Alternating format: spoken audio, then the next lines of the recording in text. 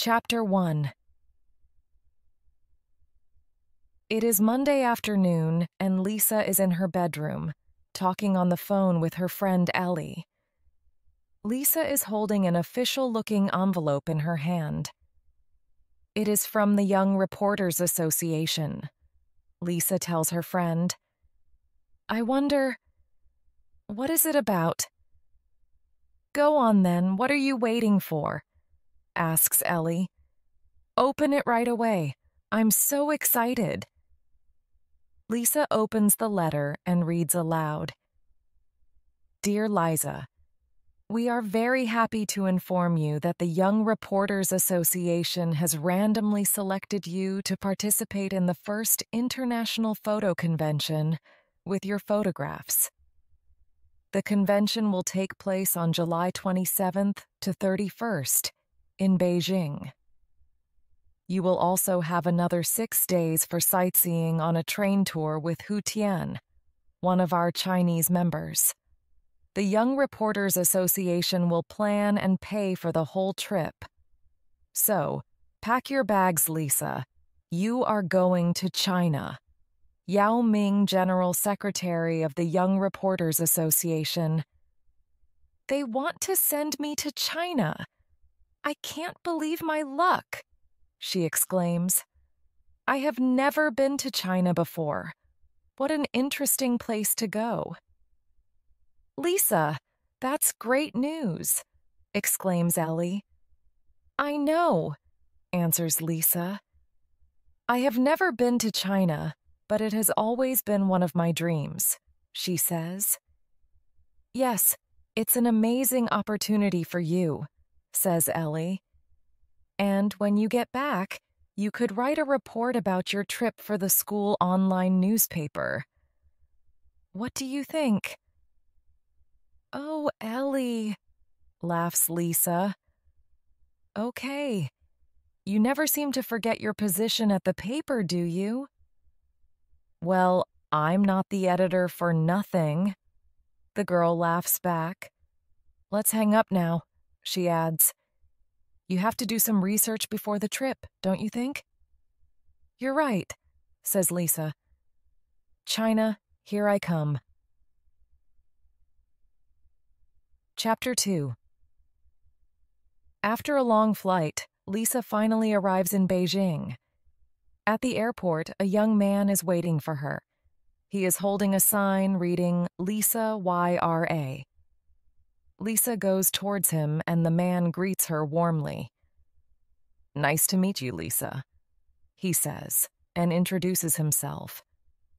"I am Hu Tian, and I work for a local teen magazine here in Beijing.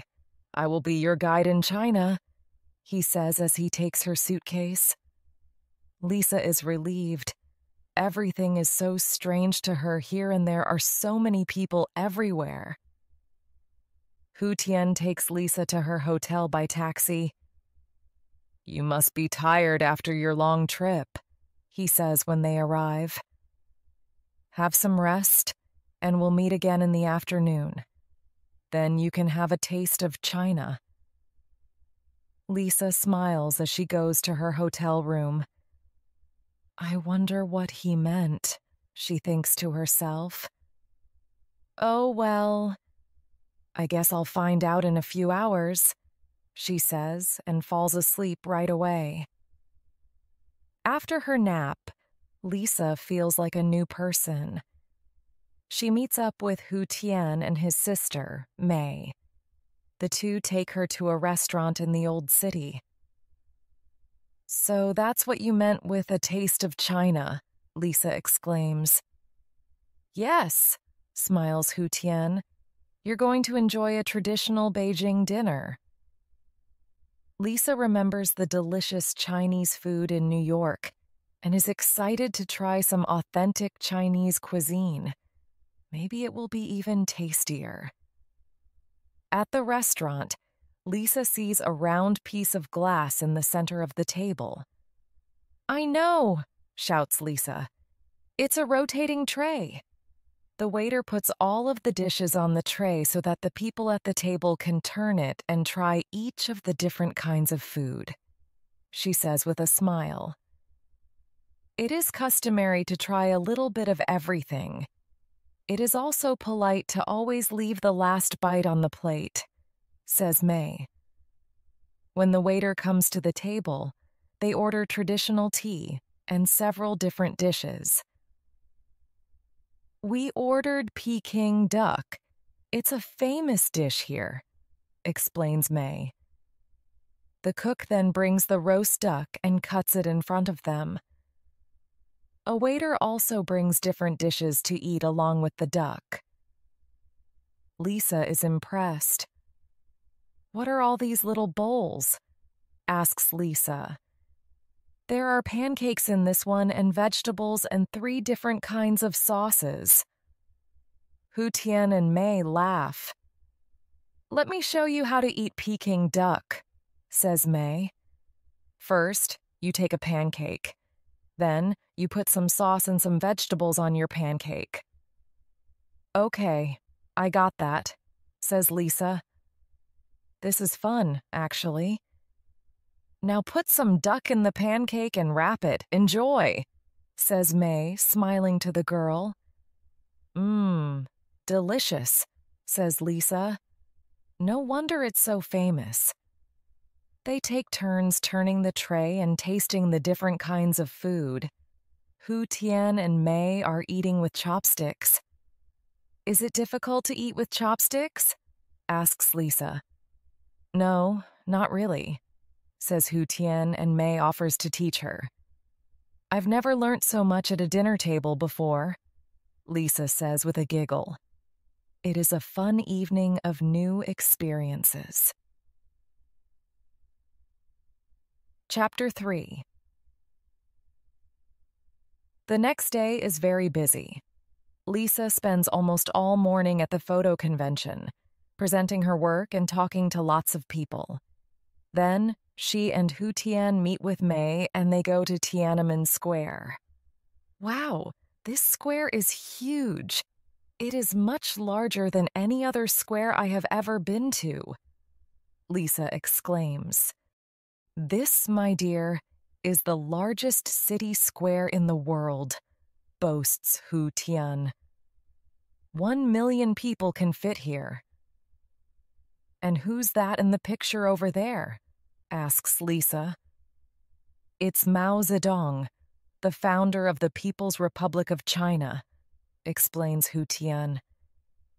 Next, the 3 friends take a tour of the Forbidden City. Lisa is impressed by the artwork and history she discovers there. The Forbidden City is about 600 years old. It used to be the Chinese emperor's palace. You see, in Chinese history, there were no kings or queens. We had emperors and empresses. Now the place is a huge museum, the Palace Museum. Common people could not enter the Forbidden City. That is why they called it forbidden, says Hu Tian. Lisa and her friends are now in the Hall of Supreme Harmony. The Emperor's throne is here, says May. Lisa looks around. There are dragons everywhere. Lisa is impressed and asks May about it. The dragon is a symbol of power, strength, and good luck, May explains. It was also the symbol of the emperor himself. In the Hall of Supreme Harmony, experts counted 13,844 dragons, adds Hu Tian. As they walk towards the exit, Lisa hears Hu Tian's voice. Come on, Lisa, Hu Tian shouts. I'm hungry. Let's have some lunch. That sounds great, Lisa replies. Where shall we eat? She asks as they walk towards the exit. I know. Let's have a picnic near Tiananmen Square. We can buy some sandwiches over there, Hu Tian suggests, pointing to a shop across the street. They sit down on a bench and have a lovely picnic in the warm sun. Lisa is admiring a very large modern building across the street. That is a beautiful building, says Lisa. It looks like a giant egg, doesn't it? You're right, Lisa, says May. It is the National Center for the Performing Arts, but the local people just call it the Egg. Concerts, operas, and plays take place there. After lunch, they go to the Olympic Green, the most modern part of Beijing.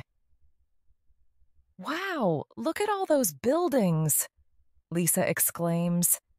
That one looks like an ice cube. Yes, it's a very interesting building. That's the National Aquatic Center. It housed the swimming and diving competitions of the Summer Olympic Games in 2008, replies Hu Tian. See that one over there? Says May, pointing at a very strange structure. That's the National Stadium, the Bird's Nest. Can you see why? Of course, it's like a gigantic bird's nest, Lisa replies. China has certainly changed a lot since the times of the emperors in the Forbidden City. Chapter 4.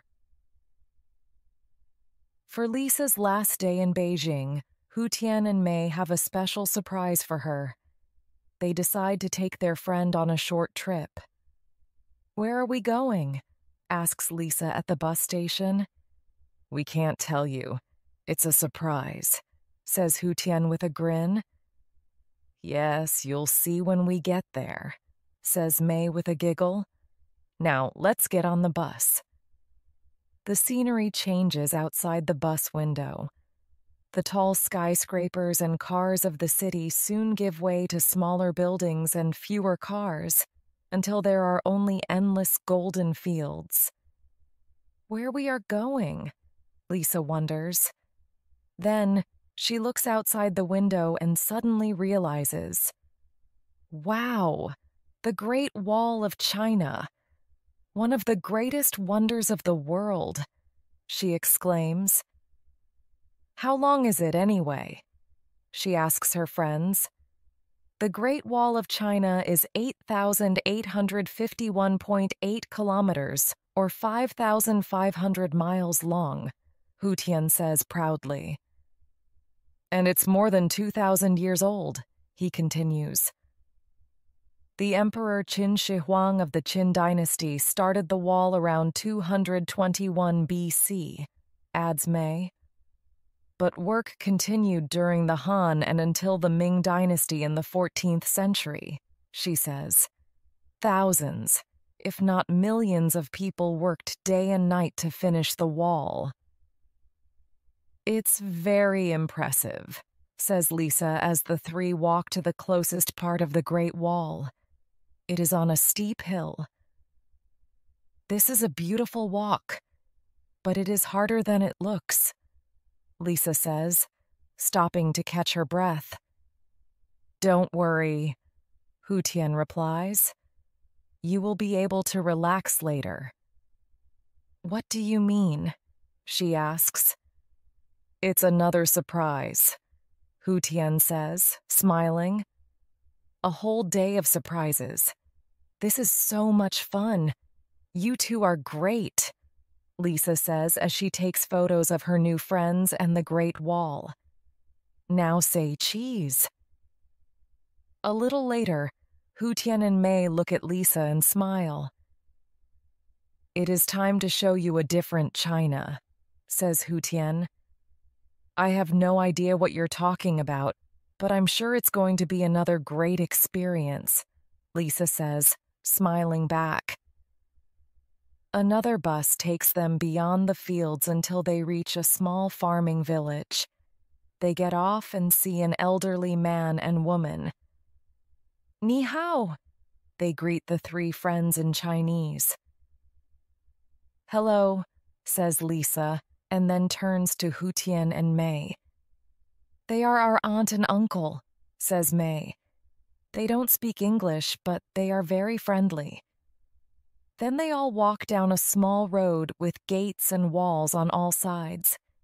They enter one of the gateways. This is our aunt and uncle's house. It is very traditional, says May. Next, they all sit down and have tea together. Tea is very important in Chinese culture, explains May. Chinese people drink a lot of tea, and we also celebrate a number of occasions with tea ceremonies. Oh, good, smiles Lisa. I love tea. It's my favorite drink. On their way back a few hours later, Lisa remarks, "It was so exciting to see what life is like for people in the countryside. It is very different from the busy Beijing life." Well, a lot of Chinese still live in villages like that, not cities, explains Hu Tian. What do you think of life in the village? The village is quieter, and the countryside around it is very beautiful. However, there is more technology in the city and more things to do than in the village, says Lisa thoughtfully. I guess that city life and village life are both nice, but in different ways. Chapter 5. The next stop on Lisa's trip is even more interesting. After getting a good night's sleep on the train from Beijing to Xi'an, Lisa, May, and Hu Tian go to see the Terracotta Army. They take a guided tour of the ancient site. The Terracotta soldiers' purpose was to protect Qin Shi Huang, the first emperor of China after his death. His tomb has about 8,000 clay soldiers surrounding it. It is a truly amazing sight, says the guide. I've seen nothing like this before, whispers Lisa into May's ear. They look alike, but they are all different. Each soldier's face is unique, the guide continues. The soldiers are as tall as real people, and they had swords, knives, crossbows, and other weapons. Surprisingly, all these were as sharp as new. According to their roles, the height of the soldiers varies. The tallest are the generals, and you'll also find officials, warriors, chariots, horses, even acrobats and musicians. Some of them have missing parts, and others are still in the dirt. However, some of the soldiers are in very good shape and seem new, as you can see, says the guide. I wonder how many people had to work to make this army, Lisa whispers, and the guide hears her. According to Sima Qian, an ancient historian, more than 700,000 workers worked on the emperor's tomb for about 38 years, he explains. Wow, amazing, exclaims Lisa. But where is the tomb? Ah, the tomb is still a mystery, adds the guide. Archaeologists have found the tomb, but they have not opened it yet. No? Why not? Asks Lisa.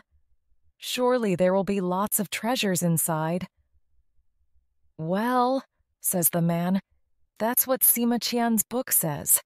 But archaeologists are worried that they might damage the valuable objects inside the tomb. I see, says Lisa. There is something else, too, adds Hu Tian. There are traps inside the tomb. Dangerous traps, to prevent tomb raiders from stealing the treasures inside. At least, that's what the legend says. Oh, it's such an interesting story. I guess we'll have to wait and see. Lisa smiles. With or without the treasures from the emperor's tomb, this place is fantastic.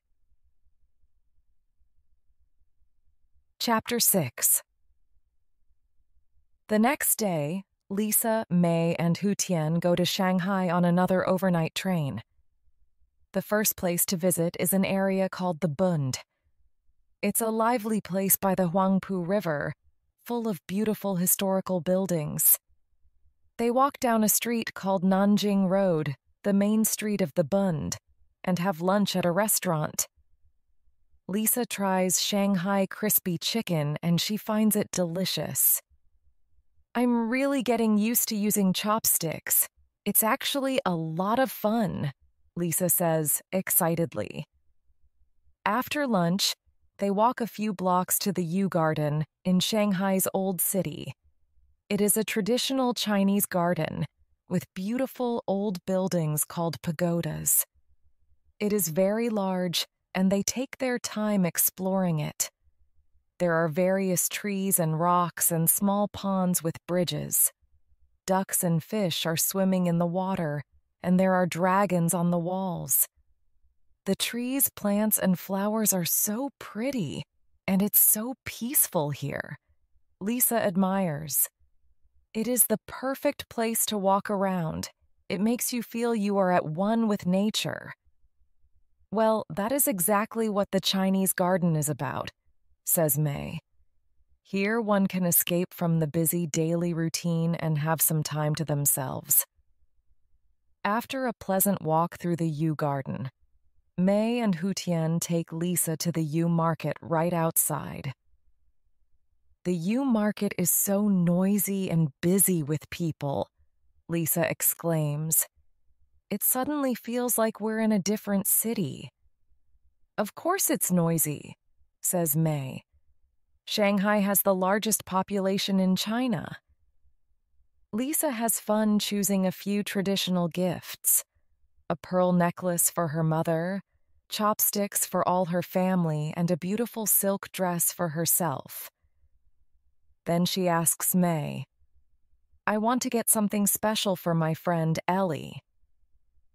What do you suggest? May points to some Chinese silk scarves. How about one of those? Chinese silk is famous worldwide. Great. Ellie will love it, Lisa says enthusiastically as she buys the scarf. Chapter 7. When Lisa wakes up the next day, she looks out of the window and sees that it is raining. Oh no, says Lisa, disappointed. What are we going to do now? We can't see much of Shanghai in the rain. Don't worry, Lisa, Hutian says. We can still see a lot today. We just need to go above the rain. I don't know what you mean by that, but I'm happy to follow you on another surprise tour, says Lisa.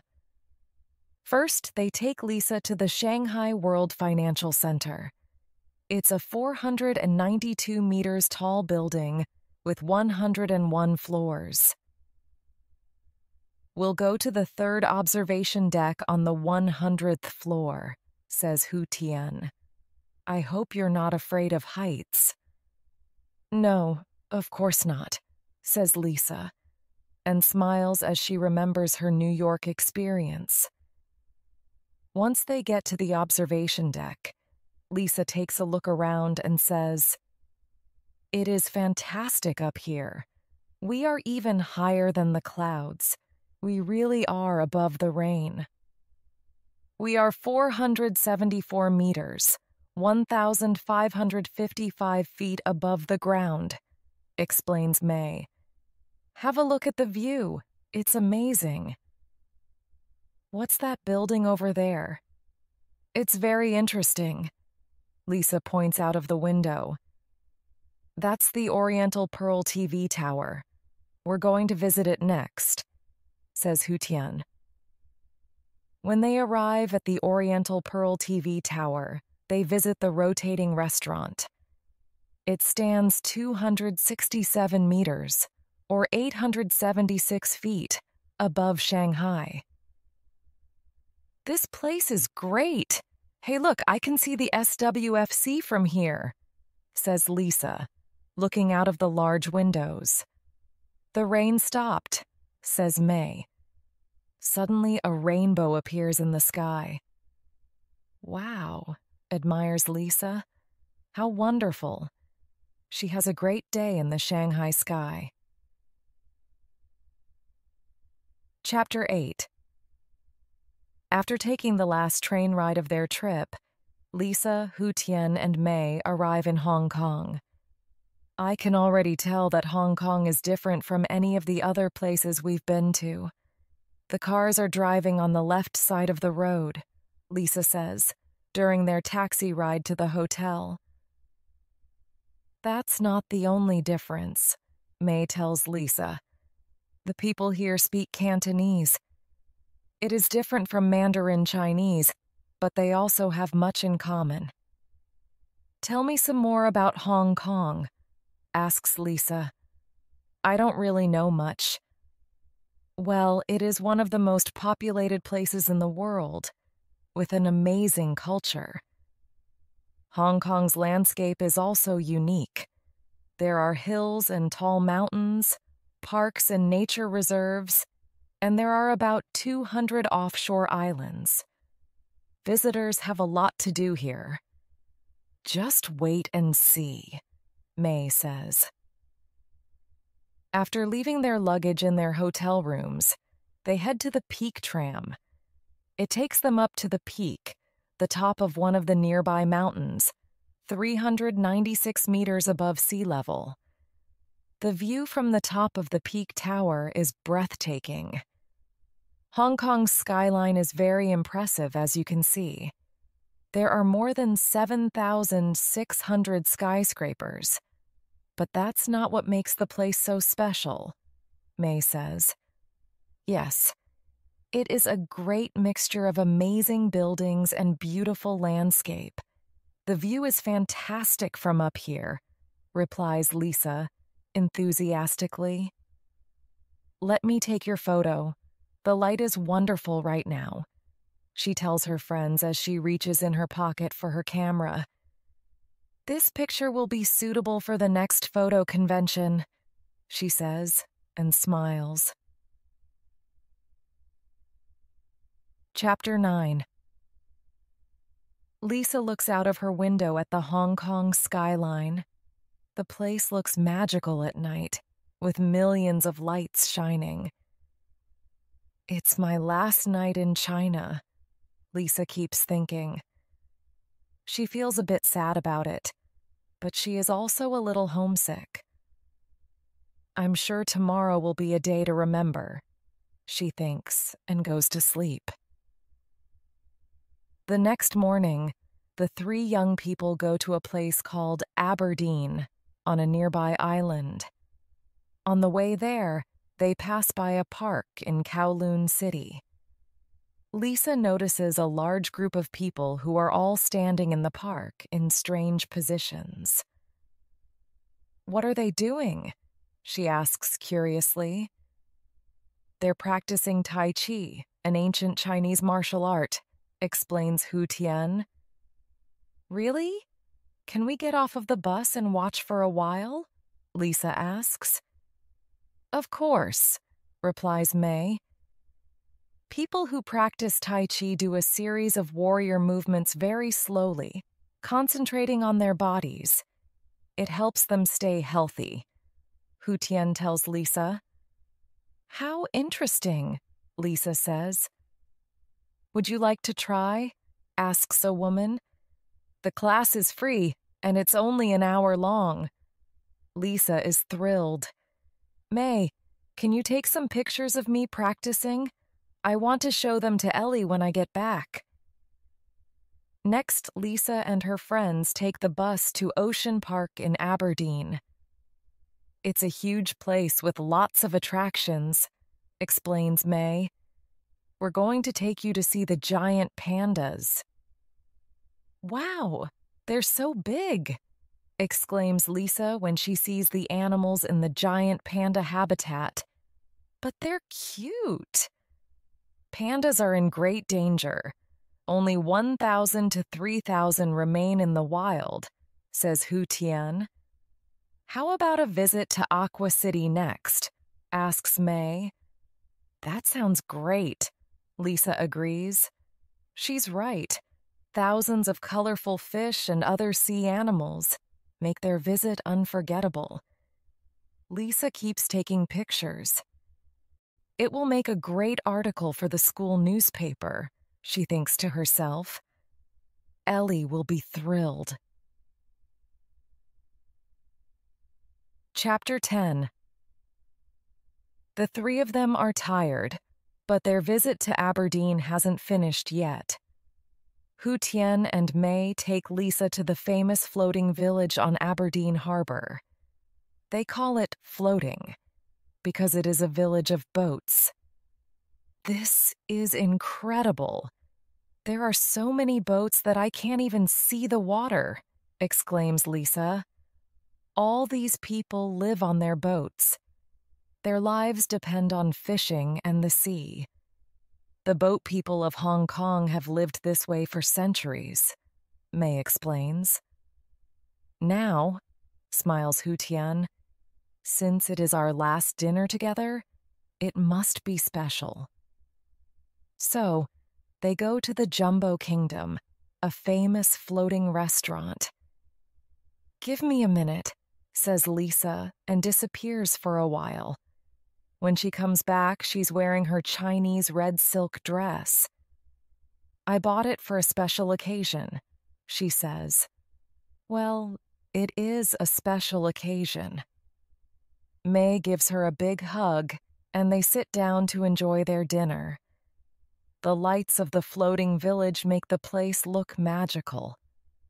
The next day, the time has come for Lisa to say goodbye to her Chinese friends and board the plane back home. I am sad to leave, but I will come back to China someday. Now I have an extra reason. I have good friends to visit here, she says to Hu Tian and Mei with a smile.